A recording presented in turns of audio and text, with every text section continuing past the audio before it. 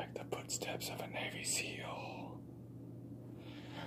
What's going on, guys? So I'm going to do a quick review on the new Urban holster that they just came out with. We've seen it, or you've probably seen the ads for it plenty of times, where they have this new leather holster that it has retention because it has little Kydex pieces on the inside. So it's the best of both worlds. It's a leather holster, the comfort of leather, and it also clicks in that trigger guard, so it's very secure, supposedly. Now, I've never had a problem with guns coming out of leather holsters and whatnot, but hey, whatever. I mean, I was looking for something outside the waistband, something for work, whenever I work outdoors, and something that, you know, is comfortable. It gets annoying wearing inside the waistband holsters while you're working, bending over, doing whatnot, whatever you do. And on top of that, leather is just, it's just very comfortable. So I was looking for something in leather, and also I wanted something with a little bit of a cant, and this one has a little bit of a cant, which makes it to where the handle is not sticking straight out, but at the same time you got to carry it a little bit back more so you can get a good grip on it and whatnot whenever you go to draw it. Some people wear their canted holsters at 3 o'clock, which is stupid. You shouldn't do that because you're going to grip it like that to draw. It's just not good. So it's better to wear that canted holster, if it's got that FBI cant, to carry it backwards more to where it hugs in underneath your lat muscle right here, and it conceals better. And that way, whenever you're wearing something, your shirt will drape over with your lat muscle, and it'll cover right over the gun. That's the way it's intended to be carried whenever you have the FBI cant. Let's get right into this holster. I got this holster, and I kept messing with it, and I was having no luck. I was yanking on this thing as hard as I could, and I could not get the damn thing out of the holster whenever I had it on my belt. And I was like, this is ridiculous. I mean, does it need to be broken in or what? But it was the Kydex. Whenever you put it on and that leather pancakes and wraps around and pulls in, it doesn't matter how tight you have the retention or loose you have it, it just, if you just grabbed it like that, you couldn't pull it out. You have to grab it like that and get your thumb over it, grab the sight and everything, and just do a violent yank to get it out, which I didn't like at all. So eventually what I ended up doing was taking out that rubber grommet where it tightens up and whatnot. And now it actually draws much better. And I still hear a little bit of a click, but it's in there. It's not coming out. If you take a closer look at the holster, you'll see there's some things that I don't personally like. You'll see that inside that trigger guard, it's not fully covered. So there's a little space, but you know, when the trigger's forward, I don't see something going in there, hooking the trigger and pulling it. So maybe that's not as big a deal as I would think. Now, another thing I don't like about it is this leather. I mean, it does make it more comfortable to where the sight's not, you know, cutting into your side and the serrations and whatnot. And so that's good, I guess. And they actually did shape it it is shaped with the gun pretty well. But the thing that I hate about this is whenever I carry at 3 or 430, I like to get a full firing grip.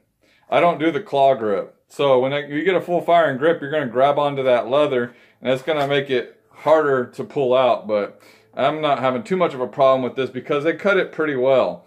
Another thing is this is model number 207, item number 207. I was talking to my buddy Southpaw Shooter.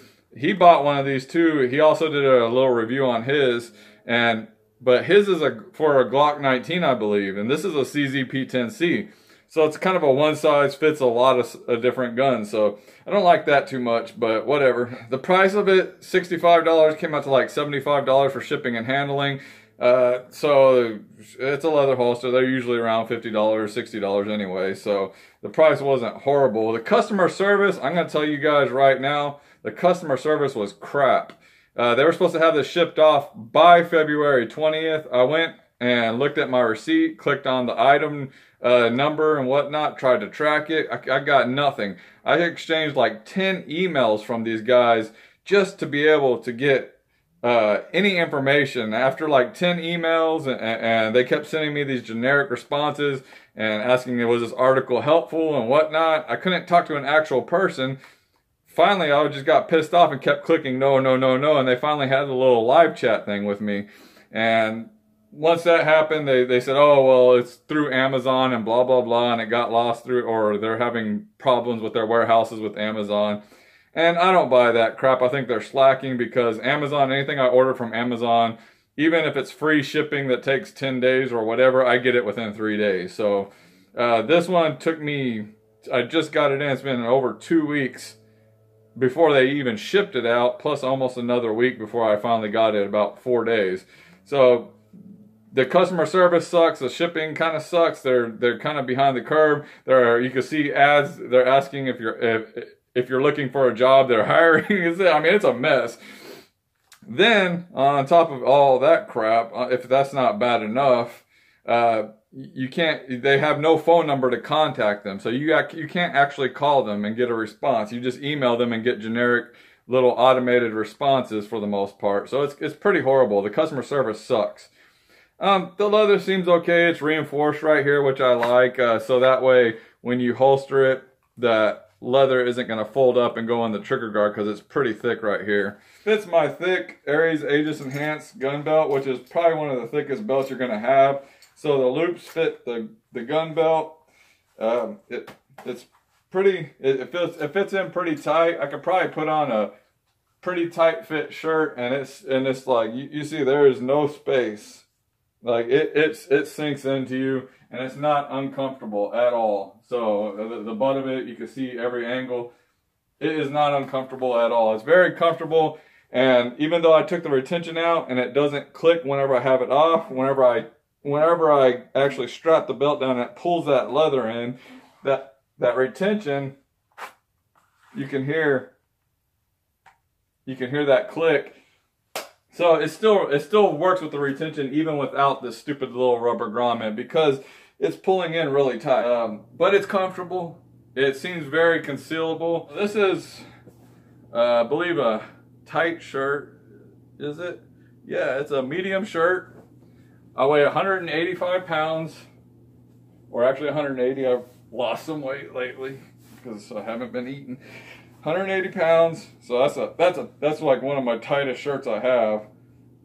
And I'm not gonna lift my arms up because when I do, it pulls the shirt away. So with my arms down, we'll see. I can't tell if it's printing or not, but this is a tight shirt that's gray, so gray prints really badly. Black, covers up printing.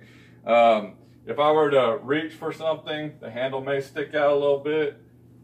If I were to hunch over, the handle may stick out. I don't know. Y'all can see better than me. But this is a large shirt. Throw this on, and it's actually black. I generally wear black because black conceals a lot better. But, I mean, if you can see that, I don't know. Can you see it there?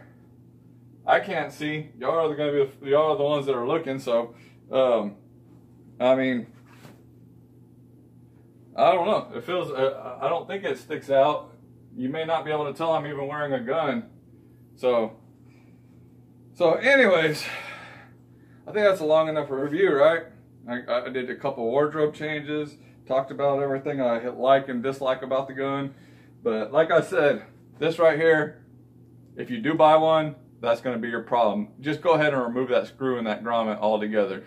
The tension of the leather wrapping around your body when you pull it in tight with the belt is going to make those little Kydex claw pieces grab that trigger guard. I've drawn it quite a few times, and there is no gouge marks or anything. But I recommend buying it. No, because of the customer service. No, because it's one size fits a lot. No, because it has that gap where you can, I don't like that. I don't like the fact that lint and crap can get under there, under the trigger. So when you pull that trigger, if it gets real dirty, you may mess up your trigger to where it gets froze up from dirt and lint and whatnot. So I don't like that. Anyways, that's my way too long review. So thanks for watching, guys, and y'all take care. See y'all later.